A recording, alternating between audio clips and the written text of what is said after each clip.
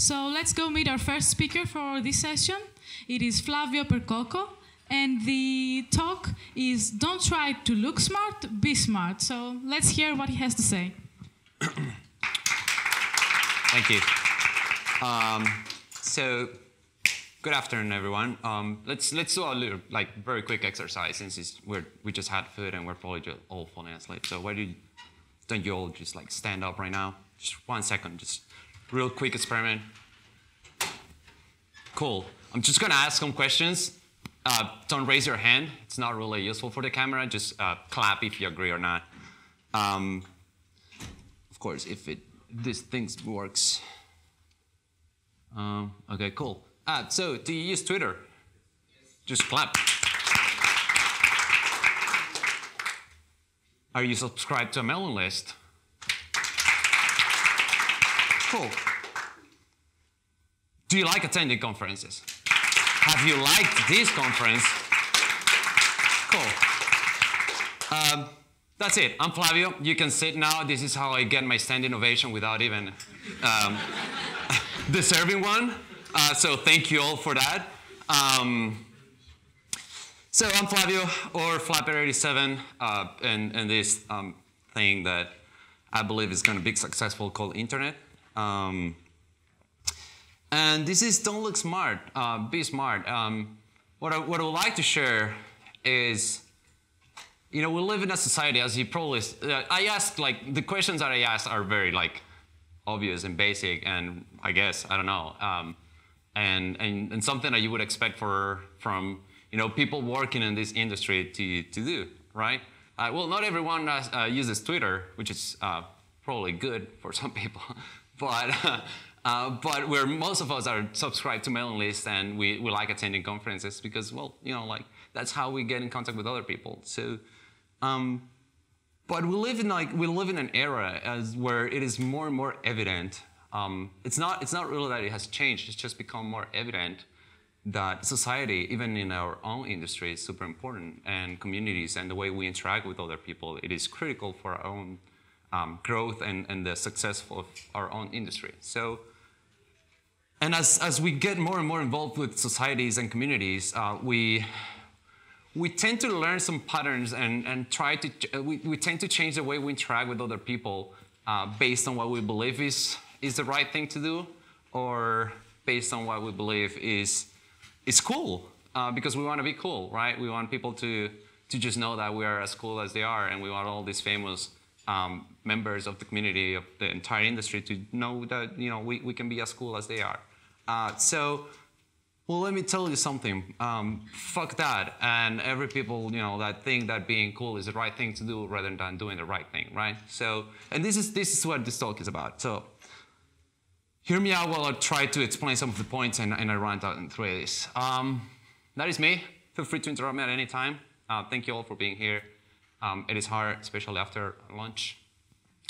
That is my Twitter handler. If you like the presentation, I love feedback. So if you like the presentation, please provide some feedback. That is my email address. Let me know what you think. Let me know if you would like to add something. Let me know if you have experiences like the ones that I'm probably gonna that I'm gonna share, and that are probably gonna be useful for you as well.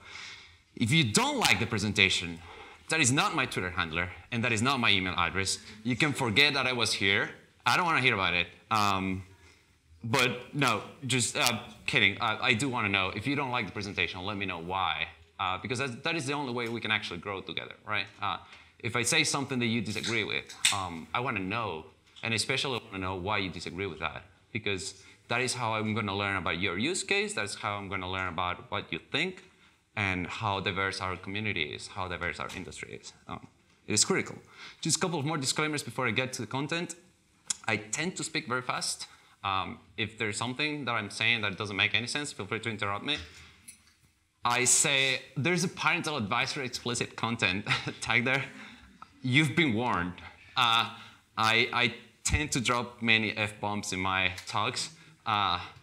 Nothing personal. I just get too excited when I'm talking about stuff, especially when I'm doing a rantifesto, which is basically what this talk is about. I'm just gonna rant about stuff. I'm gonna rant about our industry. I'm gonna rant about stuff that will live every day as engineers and as members of these communities and all the stuff that we do in a daily basis. And Mark Twain said once, every generalization is false, including this one. I just adapted that phrase, and every generalization is false, including the ones that I'm going to make in this presentation. So if I generalize on some topics, it's probably false, but just bear with me while I'm doing that, because I'm trying to make a point. So Gilles Deleuze said once, technology is social before it is technical. And when I read this, it actually stuck with me. And I've been basically using this statement in most of my talks lately when I talk about communities and when I talk about society. It cannot be any more true than this. We probably didn't notice this in the past because, well, internet was not there. But even then, society and the social interactions between different members of our community were critical for the growth of our own projects, right? So if you have a project and you want it to grow, you kind of want to, if there's no community behind your project, there's basically no project. Like you can move it forward yourself for your own purposes and your own goals. But if there's no community behind it, it's really hard to actually make it a successful project, going beyond your own limits and the stuff that you're working on. So society is critical for communities, not for communities, for your project and for technology as well. So keep this in mind while we go through the different points that we're going to make. Actually, you know what? Screw the slides. I'm not even going to use the slides. I'm just going to, I want to talk to you. I want to know what you think about all the points I'm going to try to go through. Because I don't want you to be all distracted about all the slides that I'm going to be showing. But so I'm going to start making some points about my own interactions with online societies, because this is where our societies are at. We work in an industry, we interact with an industry that is mostly based online, right? Most of us, even if we go to an office, projects that we use, libraries that we use, they're mostly, they come from some source that we call internet, and many people have worked on those, right? So our communities are mostly based online, and we want to be part of those communities. Every day, like when I wake up, the first thing I do is, just pick up my phone and it's like, let's check what the heck has happened on Twitter. You never know when you're gonna wake up and someone has bombed on other countries, and like today. But you wanna know what's going on online because you wanna be part of that community. So I guess one of the first questions that you gotta ask yourself is that how important it is for me to be part of that specific community. How important it is for me to be known in this specific community. If you are a consumer of a library, if you are a consumer of a project, or just a consumer of some information that is being produced in a different community, is that enough for you to actually move forward with your project, or is there something else that you need from that community? Because the whole point here is like, the time that you spend online, the time that you spend talking to other people online, is time that you're not using for something else, right? So you want to be very smart and very conscious about how you use your time. Because like even attending conferences, we love attending conferences. I attend many conferences in a year, but every time I pick up a conference, I'm always asking myself, even like, it goes beyond budget. It goes beyond, like, do I have enough money to go to this conference and pay for this? It is, am I making a good use of my time? And is attending this conference it's gonna give me something that I'm, like I can use for myself, or I can use for the projects that I'm working on. And what I'm trying to say is that I'm not trying to say that you should be selfish with your time, because when you go to a conference, for instance, and you want to share some ideas and you want to interact with other people, that is useful. I believe that is useful. It is also part of my job, so I'm probably biased. But not every conference is going to be useful for you. So you got to ask yourself, like, am I making a good use of my time? Is this something that is going to really help me out in the projects that I'm working on and in my own growth? And you'll soon realize that not every conference is going to be useful for you. And if you still feel like you want to go there, you should probably ask yourself why you want to be there. I've talked to many people in conferences, and I've heard many different reasons of why people attend to conferences. And there's one that really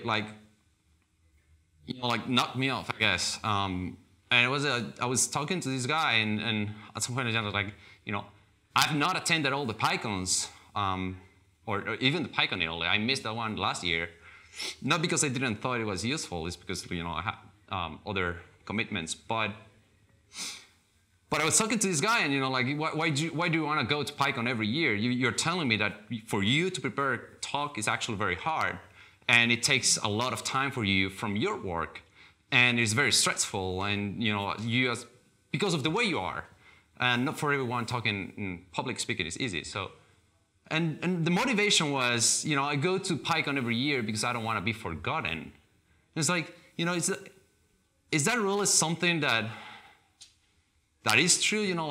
Are we really afraid to be forgotten in a community? And is not being part of that community or not being remembered as part of that community something that should affect the way we choose the conferences that we attend? So there is definitely one question that you got to ask yourself. So why do you want to attend that conference? Why do you want to be part of that specific community? Is that community giving you something back, right? And the same thing applies to many other things that we do every day. And one of the reasons other guy says, why do you attend PyCon? He says, well, because it is cool. It's a cool conference, and I want to hang out with these other guys, and I want to hang out with the cool people that are in the Python community. And again, is cool the right answer here, or are we trying to do something useful and contribute something back to the community? So for me, attending a conference at least is, I go to a conference and I don't want to only get something out of the conference. I also want to give something back to the conference, because that's why I'm there. I'm going to use my time the best way possible. And the same thing, like I said, the same thing applies to anything else in our industry and every interaction that we have online. For example, people talk about diversity a lot. Why are we talking about diversity? Are we talking about diversity because it is cool to talk about diversity, or because it is a real problem that we need to solve? Because there's people that are actually talking about diversity because it is a real problem, and they are doing something about it. They want to solve it. And there's other people that are talking about diversity just because it is cool. And because, since these cool people are talking about diversity, I feel like I should talk about diversity as well. Which is probably not the right, motivation behind it. It's like, sure, thank you. I think it's important that you're highlighting that there is a problem. Probably not for the right reasons, but, it is still important. But again, you gotta think very well how you interact with people online. Even how you pick projects online. So how do you pick the projects that you want to contribute to? Do you pick the project because they're popular, or because they're useful for your own use case? Both answers are actually good, I guess. If you pick a project because it's popular and you want to learn from it and you want to improve the project, I guess it is okay. But if you pick it because it is popular and again, you want to be cool there, you're wasting your time. You're not using your time in the right way, and you're not going to learn much about it. So we got to be smart about how we interact with other people online and why we want to do the stuff that we want to do, because it is very easy to become cranky on the internet and try to do stuff just because other people are doing it and not because it's really useful for the greater good, if you want to call it that way. And as I'm saying this, I also want to say you should always one way to be smart about how you invest your time and how you interact with other people is it is great if you assume good faith about other people, right? Which is kind of weird because I'm kind of ranting right now about how people interact online, but it is essential for you to assume good faith about other people online. So you can tell people how to behave. You cannot tell people how to think, right? And I do realize that telling you that you should assume good faith is me telling you how you should think. So it is really your choice to do it or not. But I'm telling you, in my experience, assuming good faith about people has helped me a lot on not wasting my time trying to think how these other people would like to, fuck me over on the internet, because, I want to contribute to this project, and this person is gonna, is submitting this patch, and I'm pretty sure this person just wants to, submit his or her own feature because, they want to sell their product or they want to just change a project so that it is beneficial for themselves. That kind of thinking is very poisoning when you're interacting with other communities online. So if you start assuming good faith about people, you just assume like if someone proposes a patch, you can just review the patch and say like, your code looks good, it's probably not compliant with the project policies, and we might not accept your patch for these and these other reasons, or you just accept the patch if you feel like that is cool. And someone that followed this pattern a lot was Peter Hitchens. I always have a hard time pronouncing his last name. He was the author of ZeroMQ. So he had this policy for ZeroMQ where, basically all the patches were accepted. You propose your patch, it solves the problem. We're not gonna ask you whether, it is entirely useful for the project or not. As long as you're not breaking the project and your patch is actually doing something good for the project, we're just gonna merge it.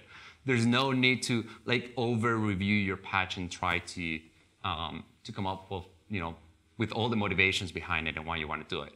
So assume good faith about people. Assume good faith about the humans that are right next to you, because they're trying to also grow in the same community. And as you do that, you should also, it is interesting because there were some talks this morning about mentoring, and that plays very well with what I wanted to say here, which is, as you're interacting with this online society, with this online community, you should always find yourself a mentor. And this is the best way to grow, at least in my opinion. There's a lot of resources online. There's a lot of videos, YouTube, code that you can go and read, but no one will teach you better than someone else's experience. So nothing will teach you anything better than someone else's experience. So find yourself a mentor, even if that person doesn't know that he or she is your mentor. It's fine. I've done it like my entire career. I start working on something. I find the person that I feel like is the right role model for me at the time. The person that I think is not the smarter, but the person that has the most rational way of thinking that I like and that I want to follow, and I use that as my role model. Sometimes it is good to tell people, reach out and say like, hey, you know what? I've been trying to copy, air quote, the stuff that you do because I think it is great, and I think you're a great person, and I would like to learn more from you. Do you have time for me? But sometimes it's just fine to also not say anything. Like you just copy what other people do, and you try to grow along with those guys. And it's like it's something I've done my entire career basically, since pretty much my entire career has been working on open source. So find yourself a mentor. Find yourself someone that is a role model. Don't stick to that person forever because you'll grow, and whenever you grow, it is time for you to change your mentor, and it's time for you to just pick someone else and keep moving forward. Make sure that that mentor will take you down the path that you really want to go down to. And as soon as you start, not necessarily disagreeing, but as soon as you start feeling like you've learned what you needed to learn from this person, just pick another mentor. You can have multiple mentors if you want. The key part here, the key thing that I want to mention is that you should follow someone. Because there's people that have gone through the stuff that you want to go through already. So there's people that have had experiences in those paths, and you're going to save a lot of time by following what these people do, rather than just going against them or trying to come up with different ways of doing stuff. Which is not to say that experimentation is bad or that you shouldn't trust your gut and try to do something different. What I'm saying is, copy the things or learn the things from this person, from these mentors. Learn the things that you think are useful for you, and let the rest just be in itself. You don't really need to follow exactly what the stuff that other people do. And as you follow these mentors, there's also another key thing that you want to do for yourself, and it is building your own confidence. There's a lot of, and we go back to the title of the talk, like don't try to look smart. Be smart about yourself. And the best thing you can do to be smart is be honest with yourself. If you try to fool yourself, you're just going to waste more time, right? So just be honest with yourself and recognize your limitations, recognize the stuff that you're not very good at and that you want to improve, and build your own confidence. Because if you don't trust yourself, if you don't trust your own knowledge and the stuff that you know, and then you're not going to get really far. And let's not even talk about imposter syndrome and all these syndromes that we know that are real and that are a problem. But I want to focus on the fact that assuming you're not having any of those problems, assuming that you're not that you don't have any imposter syndrome or other kind of like self-esteem issues. Like I want you to always remember that trusting yourself and trusting the stuff that you know is the best thing you can do. Because that is the only way that you're going to push yourself forward and you're going to push yourself into something new and you're going to try do stuff that you've not done before. And that's how you're going to get to failure, which is awesome, by the way. If you don't fail, if things go smoothly your entire life, your life is going to be like really fucking boring. And there's this, I would like to have, one of those Amazon's buttons to, buy food, like really quick. The dash button, just to just fuck something over. When stuff are starting to go smoothly for me, I want to have that button. It's like just break something because, stuff starting, your life becomes like more and more like monotonic and, stuff keeps being the same. So I have this urge to just break something when stuff starts going smoothly. I want something to just go bad. Hopefully not horribly bad, but just bad enough to make it fun. Because failure teaches you many things. And when you learn something, when you know how to do something, it becomes mechanic, right? You know how to do it. You're not, unless you're like falling asleep, you're probably not going to fail at it if you've done that task like a gazillion of time already. So when you build confidence on yourself and the stuff that you know, you're going to try to do something new. And whenever you start doing something new is when you get closer and closer to failing at doing that stuff that is new to you. So you get a whole set of new stuff there. Like you get to pick a new mentor when you push yourself to do something new because you want to learn it. You want to know how to progress. You get to fail because you don't know the material. You don't know how to do it. And as you fail, you're going to learn as well. And hopefully you'll have this mentor that either explicitly or implicitly is going to teach you something. And as you fail and you learn how to overcome those failures and overcome those things that you don't know, you're going to increase the trust on yourself. You're going to increase the confidence on yourself, which is, again, critical. You got to be super careful, though, because it is like the line between being confident and trusting ourselves and being a fucking arrogant guy is very, very thin. So as soon as you cross on the other side, you'll become the person that people kind of like think is cool because do cool stuff, but no one wants to talk to. Because every time you talk to that person, you're just they're so over themselves that it is just annoying as hell to just talk to that person. So remember, like the line between having self-confidence or having self-trust and being a fucking arrogant is like super thin.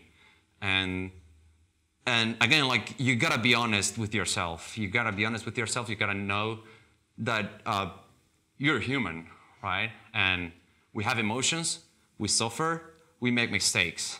And if you accept that, you're gonna keep yourself honest and you're gonna do self-introspection more often, which is something that I really recommend as well. So don't try to fool people by acting online. It's like people that wake up in the morning, go put makeup on, and then take the selfie and put it on Instagram. It's like, sure, because you wake up like that every day, right? It's like, screw you. So it's the same thing, when you go on Twitter, it's like, my life is awesome. I just deployed a gazillion of notes and I didn't have to do anything. I don't have a pager. Well, I have one. So what? Don't try to be someone that you're not. And keep yourself honest. Try to introspect and be honest about your failures and be honest about the stuff that you don't know how to do. And And the reason I'm saying this is because when you do that, you're gonna start asking for feedback to other people because you know that you're not perfect, you know that you're human, and you know that you make mistakes. So you go to other people and you ask for feedback. I do this very often. I've done it in different ways. You know, I have my manager, so I'm very straight with my managers. Sometimes I just pick up the phone and it's like, tell me, just like be brutally honest. I can take it, right? That is one way. The other way is, you know, if you work on an online community, it's like write an anonymous like Google form and share it with the people that you think are going to be honest with you, and say like, you know, I had like these like 3 questions form once, and I don't even know why I'm not looking if I'm not using the slides. I had this form with 3 questions once, and I just shared it with like a set of like 10 people or more, and said like, you know, sent an email and said, I want your feedback. And the questions were something like, you know, how is it to work with me? You know, what are the good things that you think I have, and what are the bad things that you think I have? You know, tell me, like, I can take it. You know, like, I probably overestimated myself a little bit there. But yeah, some feedback came in. I processed it. It took me some time for a couple of them, but it was good. It was super useful for me. And one of the guys actually came back to me and said, since it was anonymous, and the guy kind of like hated me. So the thing is that I tried to send the form to not only people that I liked, but people that I didn't have good interactions with. Because the people that you don't have good interactions with are probably the ones that are going to be more honest with you, especially if it is anonymous. So I reached out to these guys, and one of them actually reached out to me and said, I'm not going to fill that form. I want to talk to you over beer. And that conversation went south. But the point is like you get honest feedback, and that is what you want, right? You want to know how you're doing. Not because you want to know how good you're doing, which is great. You know, sometimes it's good to get good feedback and say, you know, you're doing great. It's awesome to talk to you. It's awesome to work with you. But you want to know the stuff that you're not doing great. And this is part of being smart, right? And you know, it all comes down to how can I improve myself and be useful for the rest of the community and the rest of the industry. And the best way you can do that is, you know, try to improve yourself, try to be honest with yourself, and try to increase your knowledge and share it with other people. So if you pick mentors in your daily in a daily basis, and you try to learn from other people, you should know that other people might be doing the same thing with you, right? So, and I'm not gonna give you, you know, the parenthood talk here and say, you know, like live your life as an example to others because, you know, you're all grown-ups and you should know that. But the point is, be open to mentor other people. I guess that's what I want to say, right? So people want to learn. You have stuff that you've lived. It's part of being confident with yourself. If you have self-confidence and you trust that there's things that you know and that other people could learn from you, then be open to share those things. You can start like writing blog posts, doing videos, doing talks, or just being open and say like, hey, if you want to talk to me, just come over. I'm happy to share my thoughts. I've done that even within Red Hat. So I've sent emails to the entire engineering team saying, you know, like, I've been here for this amount of time. I know stuff about this and this and that. If you want to talk to me, this is my number. Just call me or ping me on IRC. Like, I'm open to have conversations or on conferences, on, you know, bars. Although the bars ones would always like end up in drunk people. But yeah, you know, the thing is that you got to be open to share the stuff that you know, because trust yourself. You know stuff, right? You know, you have knowledge that other people can learn from. So you want to share it for sure. And how much time we have? Because I can talk for hours.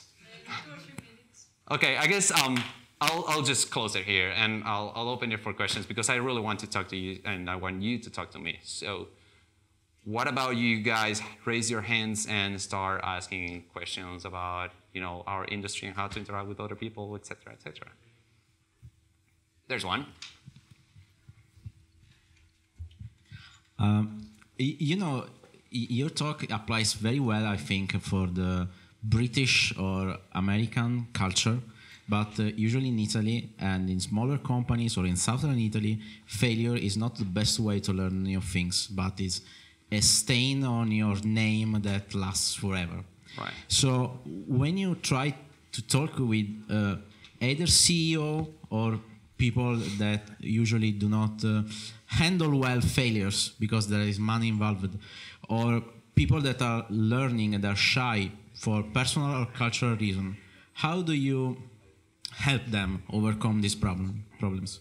You mean how you help CEOs to overcome this problem? How you help people that had failed to Different overcome points, this problem? both cases. Okay, so the best way to, I believe, at least in my experience, I don't want to say the best way because that's probably extreme, but in my opinion, one way to help people that have failed, not talking about CEOs here, so like people that are working, I was going to say that doing the hard work, but working and failing, like probably causing some losses, is to first and foremost acknowledge that we are all humans, we screw up, and help this person to understand that as well, because when you fail, you always forget that. Well, at least that happens to me. You know, you fail, you just lost $1 million in this thing, and you're like, oh, damn it, you know, like, why? And then you're trying to say, like, it's like, you know, like if only I would have done this, you know, in a different way, this wouldn't have happened, right? So this person probably needs someone that, you know, comes over and says, like, you know what, you did fuck it up. It's fine. We did lose like $1 million. It is not fine, but we'll get over it, I guess, if you ever can get over losing $1 million. But you get my point, right? So I guess the thing is that, you know, going over and saying you're fired, you just made us lose $1 million, is like, it's not gonna solve the problem. You're not gonna get the $1 million back, right? You just lost it. So the best thing you can do is try to learn from the mistake as a company and help this person to learn from the mistake as an individual member of the team and the company. And you know, for the CEO, is like, man, I don't know, let's chill, I guess. You just lost $1 million. No, I mean, seriously, I do understand the cultural gap, and there's a huge cultural gap. As someone that has worked in Italian companies, I do know that, and it is hard. It's just gonna take time, but you cannot expect companies to change if no one in the company is changing as well, right? So you as an engineer or as a member of your company, you are as responsible for changing the company as the CEO is. And this is something that you know, you see in other companies because they have understood this already. And so you as an engineer can affect the future of the company as much as the CEO can do it, right? If let's talk about, I work on OpenStack, right? So let's talk about OpenStack. If I screw OpenStack up, you know, like, there's no product, there's nothing that we're gonna sell, right? So I can actually affect the future of the company I work for. So the sooner you understand this, the better it'll be, and the sooner you'll be able to cause an impact in your own company, so that your CEO will understand this as well. So I guess what I'm saying is, like, it is too easy to say, like, hey, my CEO doesn't act like that, my CEO doesn't have that kind of culture, so there's nothing I can do. It is too easy to say, right? But you are as responsible for the company you work for as your CEO is. So, and I'm not saying like you have to feel the company that you work for as your own. This is something that happens for some people, and some other people just don't feel comfortable with that. But if you're serving the company, either as an external consultant or whatever, again, you're serving the company. Try to make it better. If you need to talk to your CEO and tell the CEO, hey man, you know what? You're acting like an old dude, and you're not, just like, that thing, it doesn't work anymore. So you are responsible for that, just do it. Any other questions? Come on, there's one. I'm gonna pay for beers if you ask questions. And there's a pie beer tonight. I have budget, so. Hi. Oh, this is on camera, damn it. So how do you choose a great mentor? Because maybe you have found a great developer, a great friend, but they're not good at mentoring. How do you choose them? Right, so I guess my first advice is don't pick the cool guy. Because the cool guys, I'm not saying the cool guys are not smart. I'm just saying the cool guy is probably busy being cool, I guess. Just, you pick excuse me, you pick a mentor based on the project that you're working on, right? So if I'm working, I don't know, on building OpenStack, I'm not gonna pick a mentor from that works on a programming language. Mostly because I can pick a mentor there as as an open source engineer, someone that has some influence in communities and all that. But the person or the people that I'm gonna interact the most with are within the community that I'm part of. So you wanna pick definitely a mentor that is within the community that you're part of. And then comes the question of, among all these people, that hopefully there are many people that you can pick from. So among all these people, who's the right person for me? Pick someone that shares your views, not only about the project. The future of the project is changeable. It is fine to disagree with your mentor, right? Whether that person knows that he or she is your mentor or not. It is fine to disagree with that person, and you should disagree with your mentor. So it doesn't really matter the future of the project. It is an important topic, but it's not the main topic. The main topic that you want to keep in mind is is this person,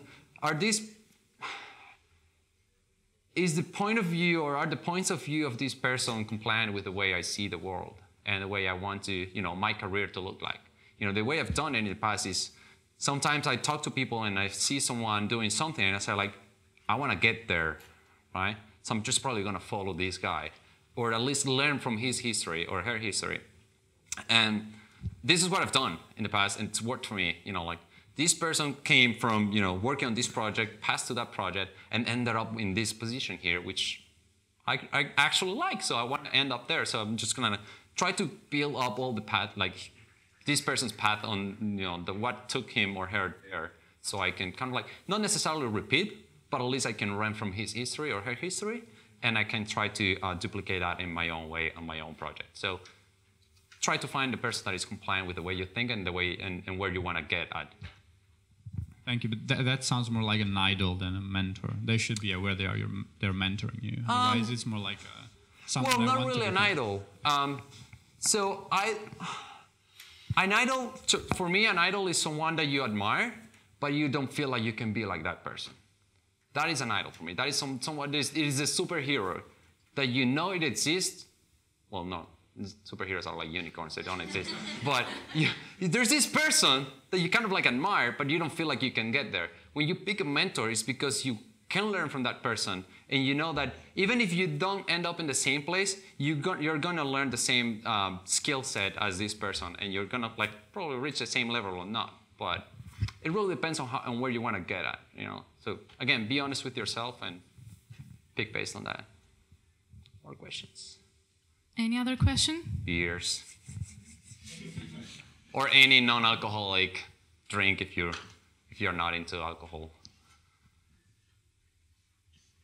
Damn it, beers have lost their power. Okay. You are convincing. It's not the beer. Oh, it's not the beer? Sorry. Oh, well, I can pay for Coca-Cola. Yeah. Cool. You talked about reflection a little bit, about self-awareness and stuff like that. So how do you reflect? Oh, okay. I can speak faster. How do I reflect? I go through stuff that I've done, especially the ones that I believe I've done bad. Try not to beat myself up too much, because I'll end up in this infinite loop of beating myself up to the ground where I'm not ever gonna come out from. So what I do is these are my tasks, or these are the things that I set myself up to for the next 6 months. How much have I done of that? How much have I learned?